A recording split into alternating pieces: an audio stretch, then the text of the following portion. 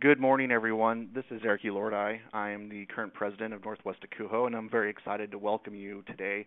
We are very privileged to have Anne-Marie Klotz calling in and doing a presentation from the New York Institute of Technology on her dissertation research, A High Heel in the Door. Anne-Marie has been a great supporter of Northwest Akuho over the last few years, working at Oregon State University, and we're really excited to have her on. At any time during the conference call, if you have any questions, feel free to type them into the dialogue or meeting chat box, and myself or Anne-Marie will pull those up and read them for people and so that Anne-Marie can ask those questions. So at this point, I am going to turn it over to Anne-Marie. Okay, thank you so much, Eric, and thank you to Northwest Akuho. Good morning, West Coasters. The time zone changes can be very different as you travel from coast to coast. I am so pleased to be here today. Originally, I had scheduled to do this program at Northwest Akuho back in February. That was sort of before the great blizzard of the Northwest had occurred, and so when they asked me if I would still be interested in doing this, I was happy to do so.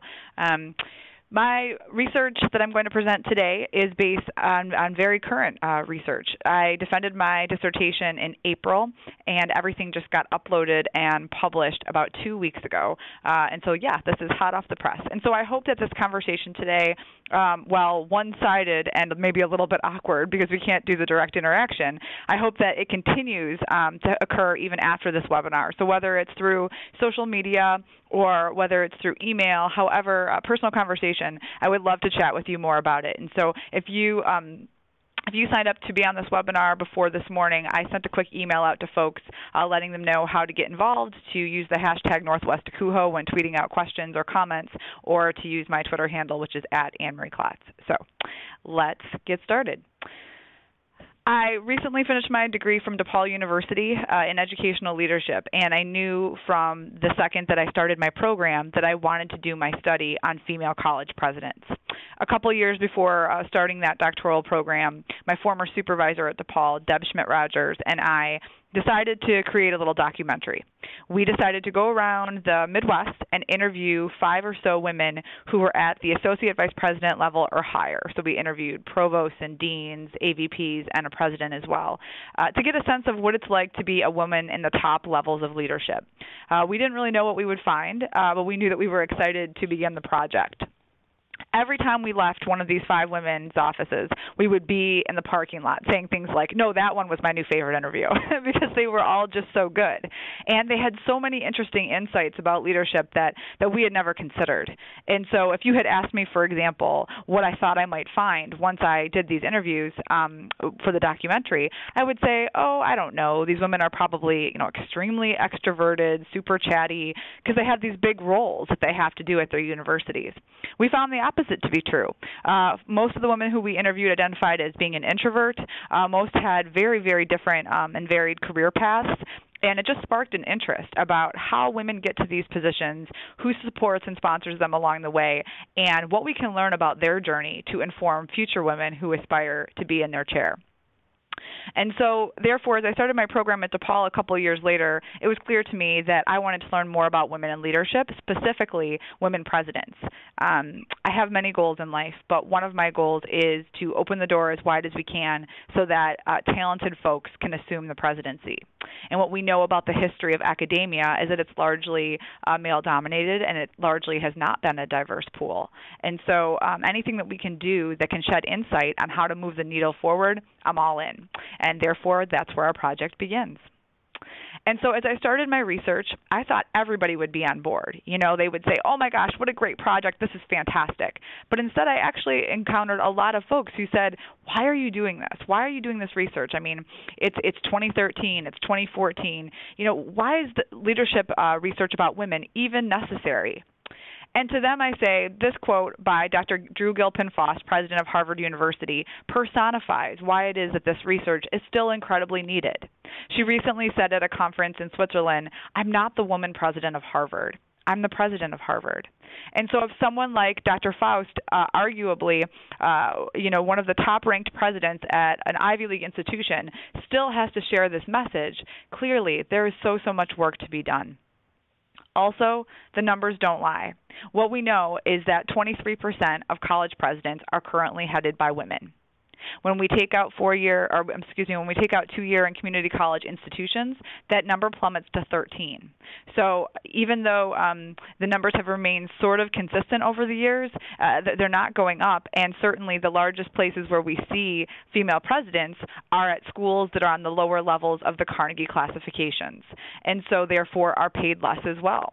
And so I think my research was really about saying, if we look at women who are at quote-unquote elite institutions, women who are at the high research institutions, how are they getting there? Because all of the research and all of the numbers supports that they should not be there. And that's where I began my journey. And so I decided to look at the journey of 10 female college presidents from all across the country. In the summer of 2013, let's just say I got a lot of frequent flyer miles. Sponsored through a Kickstarter campaign by friends and family, I raised over $5,000 to travel to go see these female college presidents. It's pretty bad when the custodians and janitors at the PDX airport know your name.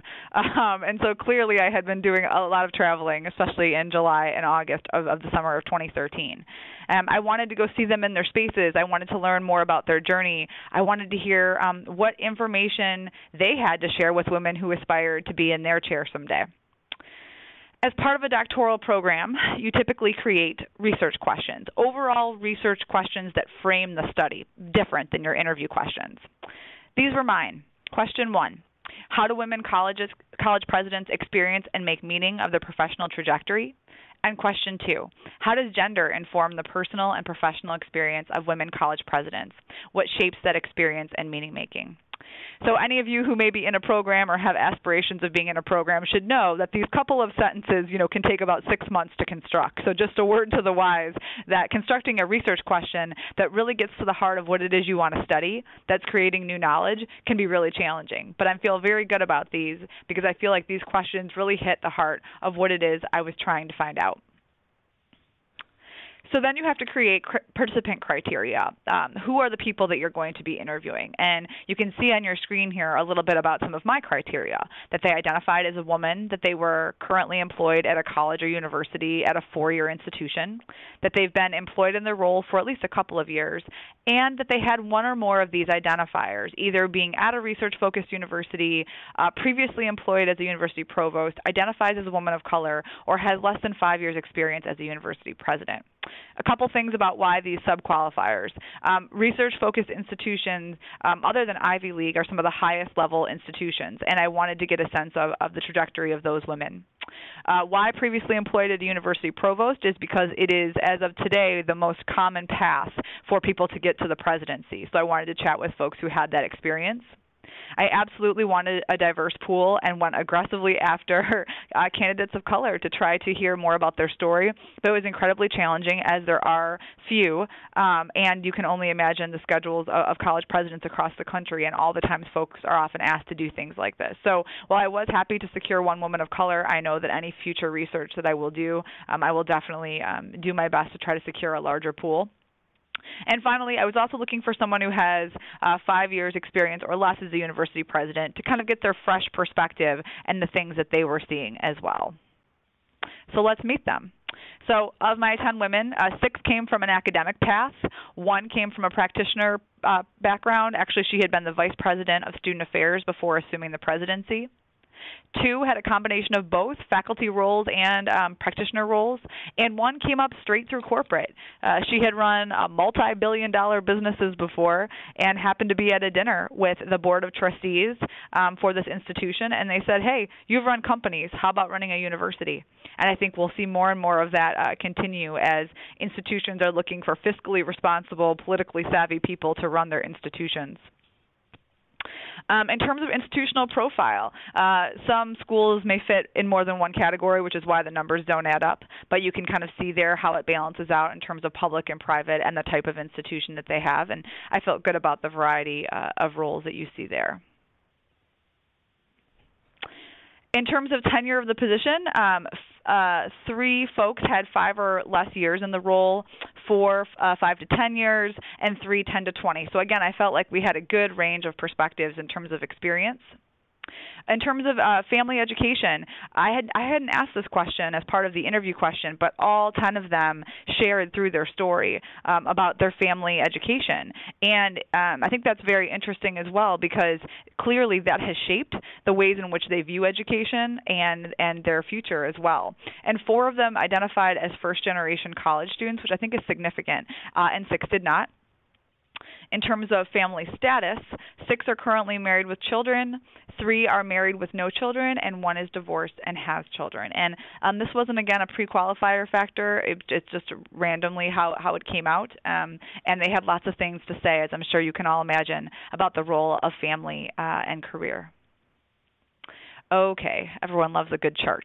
So how to explain this? So within my research, within the 10 interviews, after they were transcribed, you go into the coding part, where you're basically figuring out, what did this leadership tell us? These were the 4 areas, the 4 themes that I was able to pick out based on poring over their amazing stories. I will tell you, once I got all of the audio of their stories recorded, I would often listen to them while I was on a run, while I was on a walk, while I was in the car, just because you can hear different things coming out from the data each time you read it. But these are the 4 things that really stuck out. So the first area is around challenges to advancement. What are the things that are preventing women from going forward? And the areas that fell underneath that were things like work-life negotiation, quality of life issues, mid-level career experiences, structural barriers, and the mirror effect, all of which we'll talk about in a little bit more detail in a bit. The second was around necessary actions and characteristics. What is it that you need to be a president and to be a leader? And these 3 pieces stuck out so strongly in the research around risk-taking, having self-confidence, and the ability to be adaptable in your work. Theme 3 talked a lot about mentors and sponsors. Who were the people who were encouraging folks? Who was saying their name when they were not in the room in terms of advocating for them for opportunities? And finally, the importance of paying it forward. Now that they are in this role, what can they do to pay that forward? Finally, the 4th theme, presidential leadership.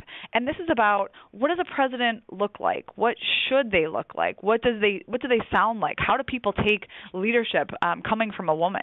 And so these were some of the areas that they talked about, talking about perceptions in the hiring and evaluation process, what it looks like when women attain critical mass in the room, and a little bit about their own self-perceptions as well.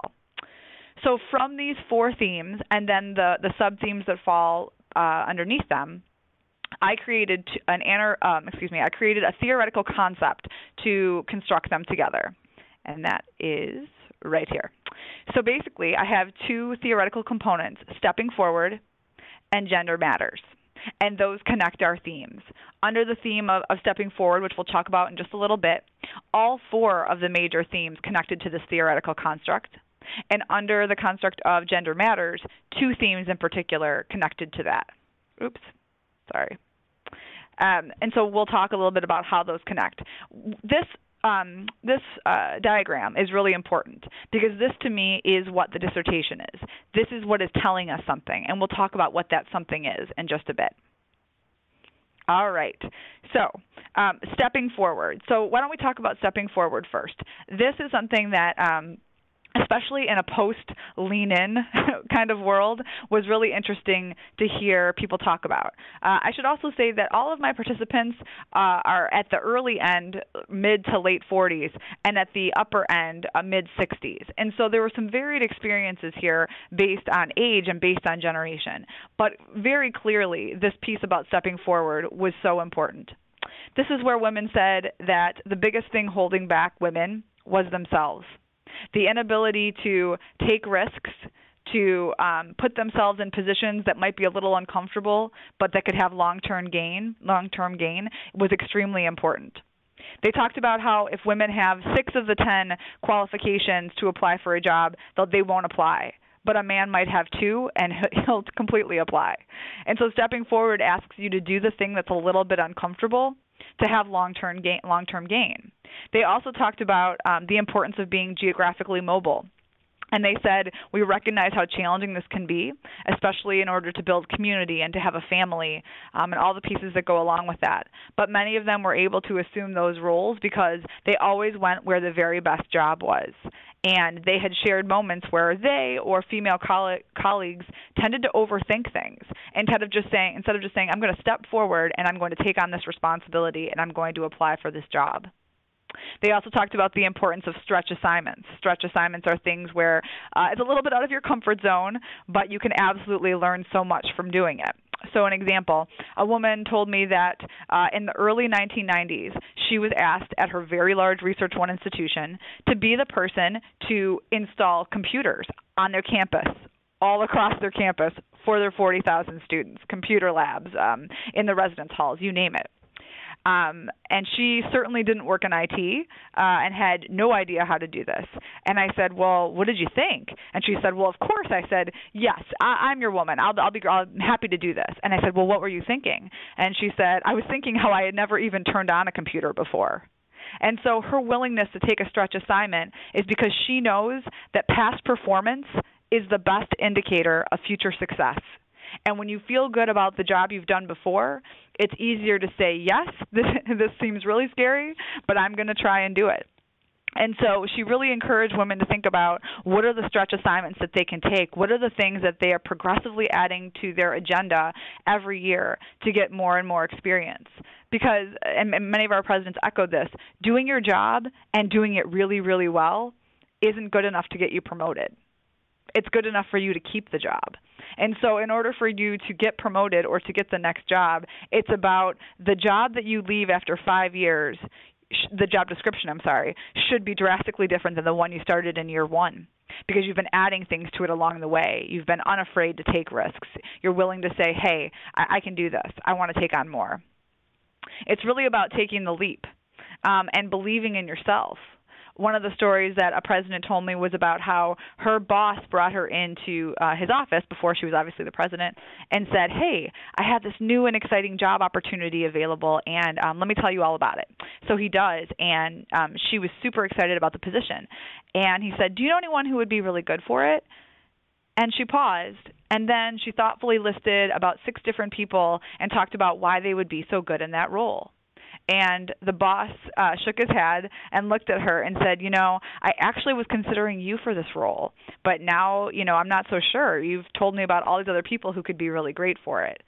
And this president talked about the importance of stepping forward in that moment and saying, no, hey, actually, I would be great for this. Because I asked her, I said, did you want it? And she said, of course I did, but I didn't think I could ask for it. And stepping forward is the thing that women need to be able to learn how to do because oftentimes our male colleagues are the first ones to say, well, look no further, I'm here. And we have to be comfortable with doing that. Just yesterday, side note, I had 2 different text messages from folks who were needed help in their negotiation. And the thing they kept saying is, I just don't want to ask. It'll make me seem arrogant. It'll make me seem like this or like that.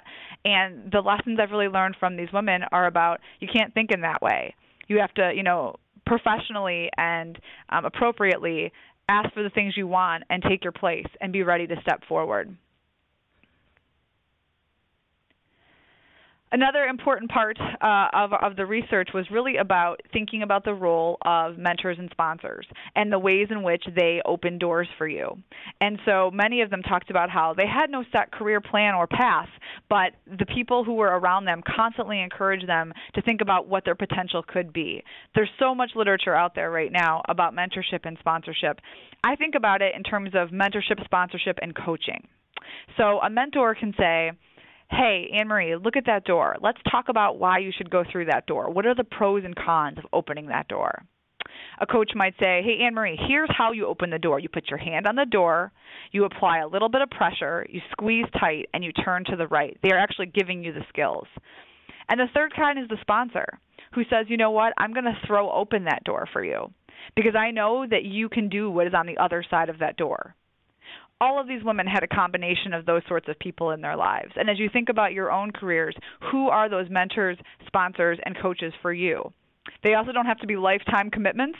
They can be 1 week or 1 day commitments. But you need people in your life like that who can propel you at all levels. One of the challenges that they mentioned was about middle management and how women often get stuck at the middle management level. They talked about it from the professoriate side, where people would kind of get a little bit further in the tenure process and then sort of stop, or would not go from assistant professor to associate professor to full professor.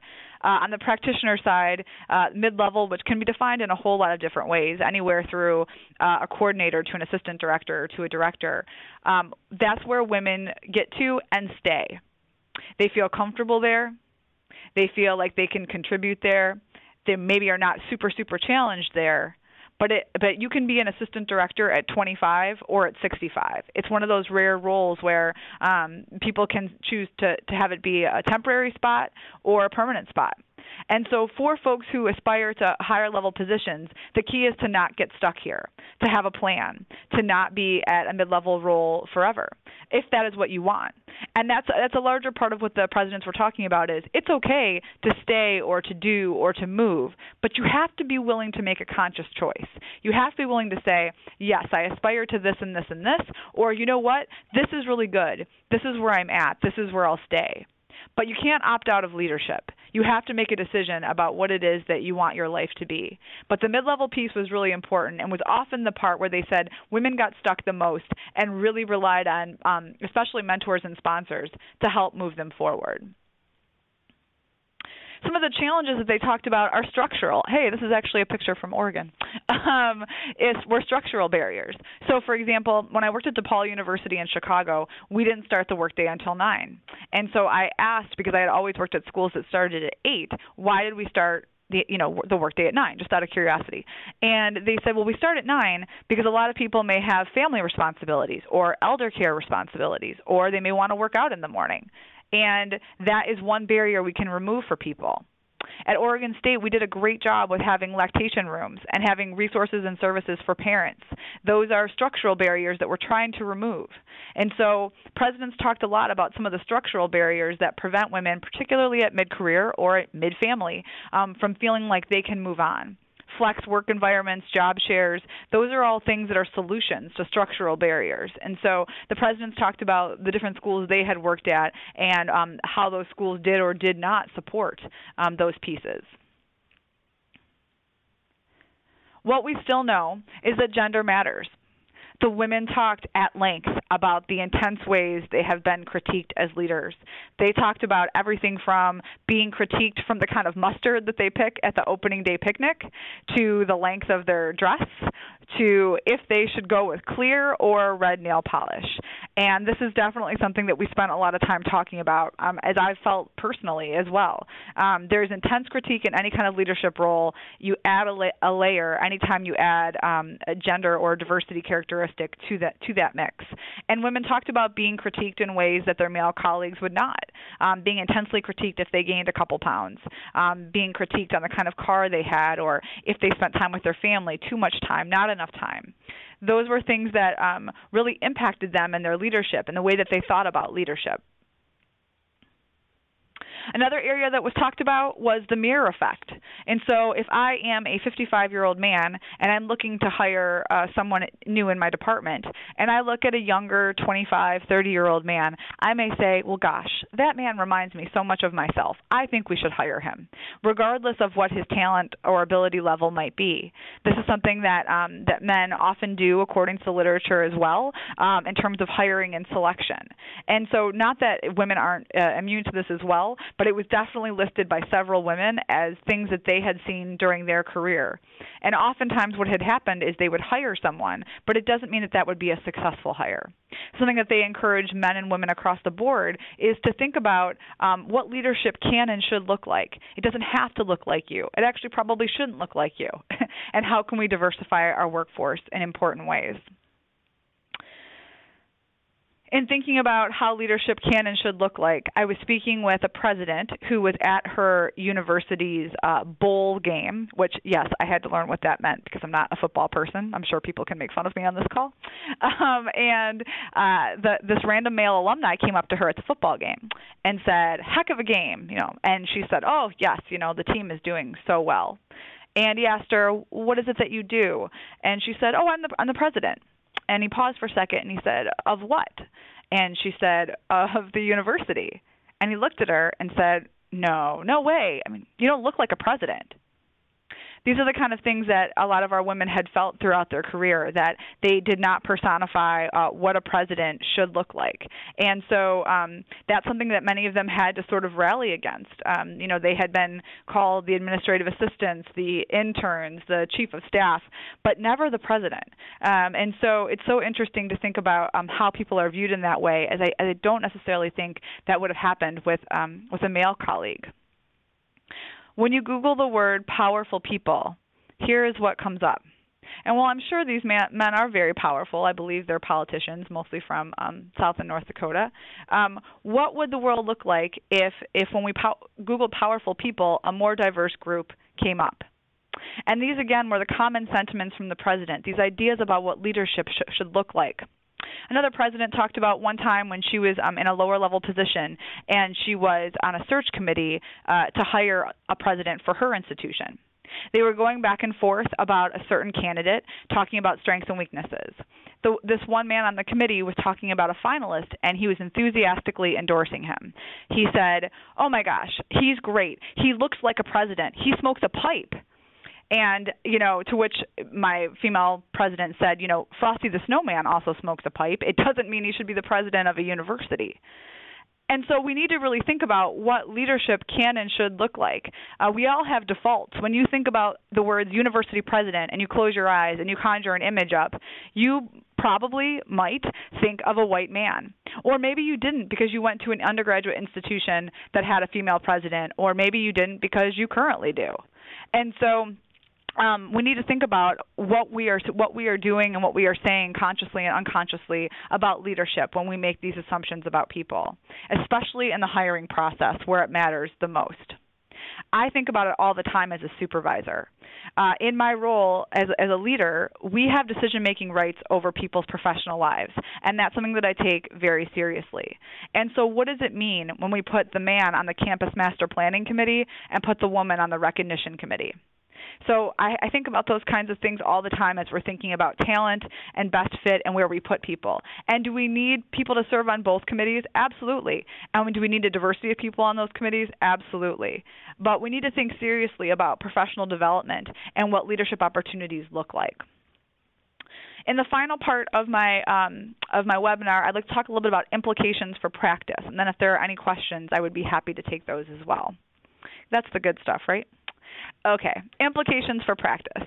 Number one is take regular skill inventories. Now, this is different than filling out your actual performance appraisal and saying, here's what I do well, here's what I don't do well. Write down your skills. And so an activity that I often did with new folks that I supervised is I would say, hey, go out and find a job description of a job that you might love to do in 5 years. And maybe in 5 years you won't love, but just for this activity, pick a job like that. They came back, we looked at it, and I said, okay, now underline all the skills that you do have that they're asking for, and then circle all the ones you don't. And let's think about ways to get you experiences in all of the circles so that even if that isn't your dream job at the end of 5 years, you still have a whole lot more transferable skills to use in the next job.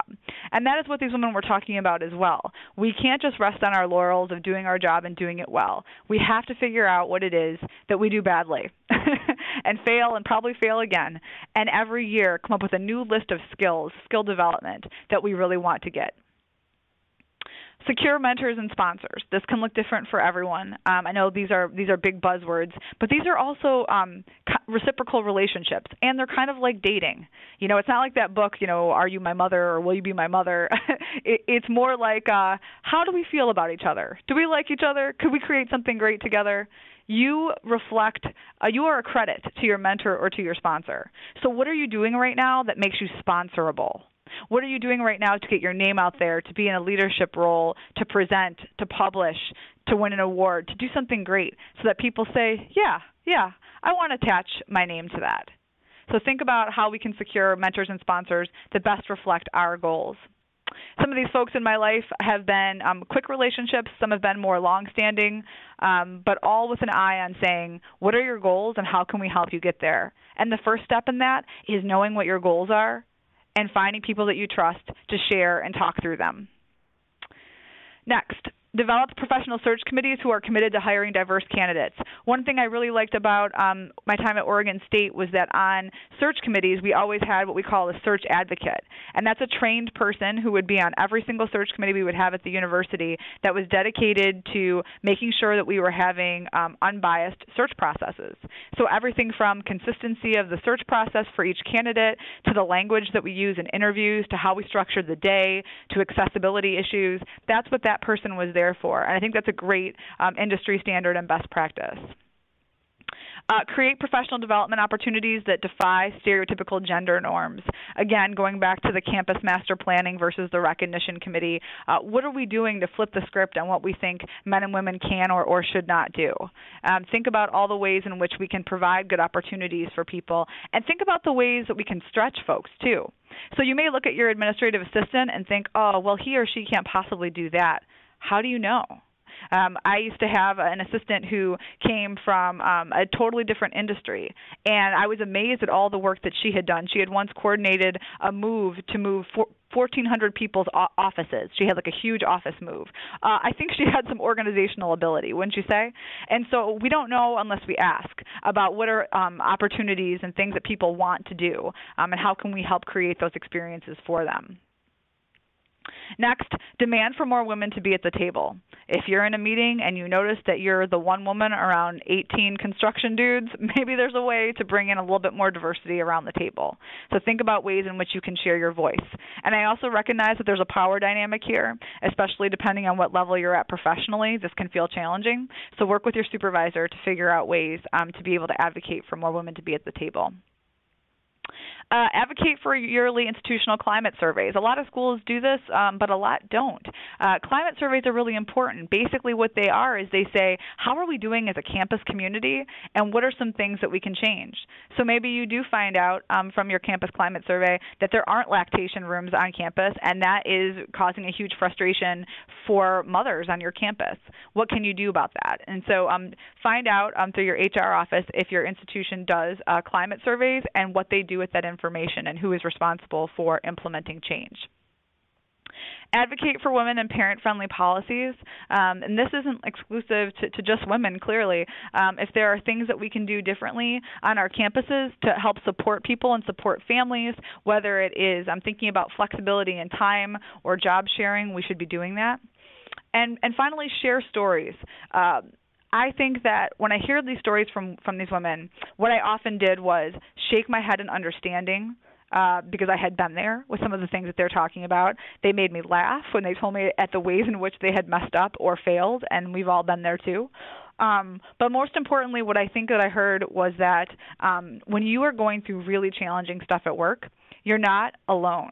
And because we often don't share some of those big things, people can feel like they're living in isolation, that they're the only ones that are going through these challenging situations.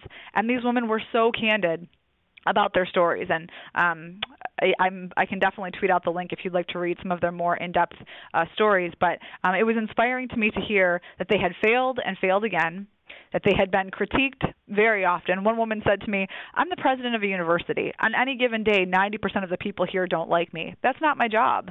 My job isn't to be liked, it's to be respected.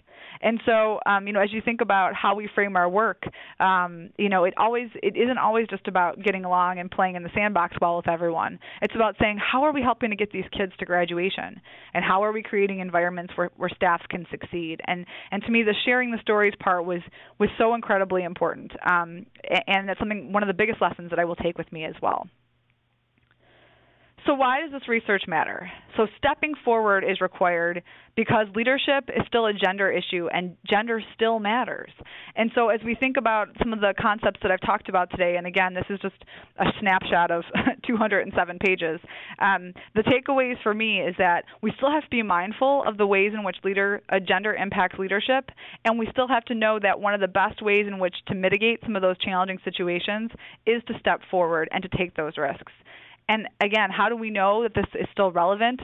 Because I'll end the way that we started. I'm not the woman president of Harvard. I'm the president of Harvard.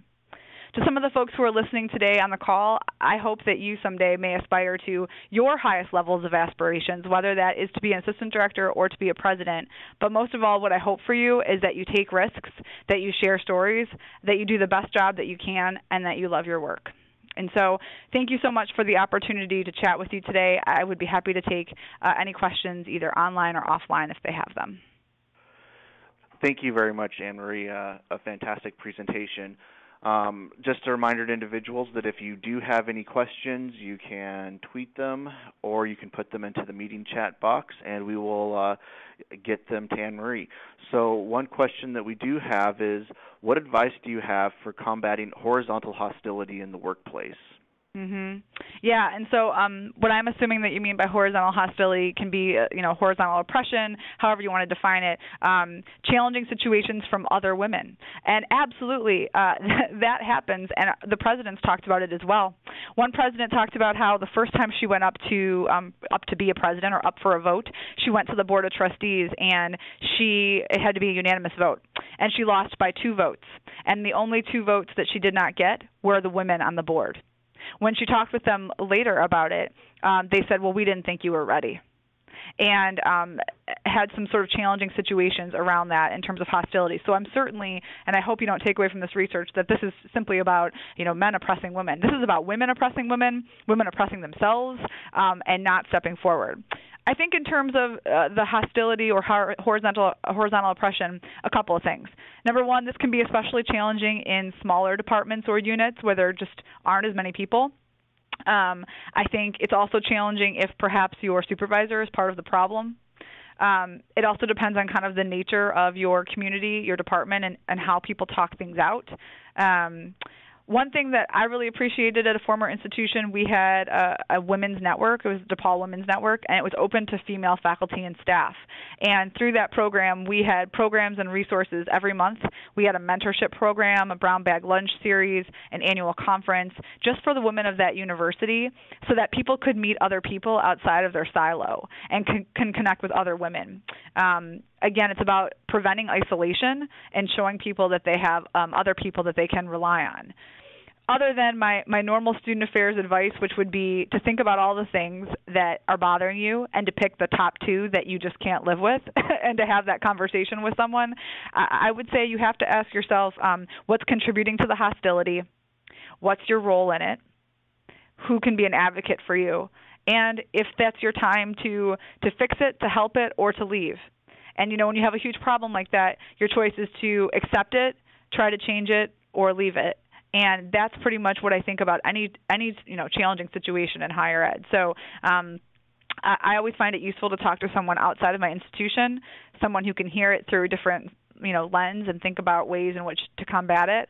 But just because there's a reason why there's a movie called Mean Girls. Like, that stuff does actually happen. It happens in the workforce. It happens in school. It happens everywhere. I think it's up to us to decide what our response is going to be to that.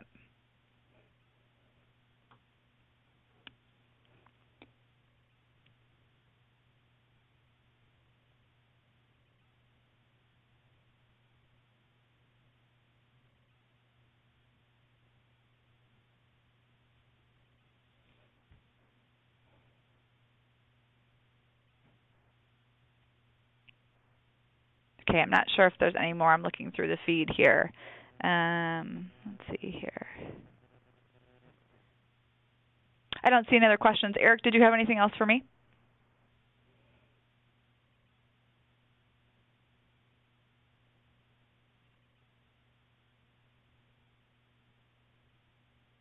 Okay. Well, I thank you, everyone, for taking the time to chat with me today. Please feel free to email, tweet, contact me in any way that you can. I hope you have a wonderful weekend. Thanks for sharing some time with me today. Bye-bye.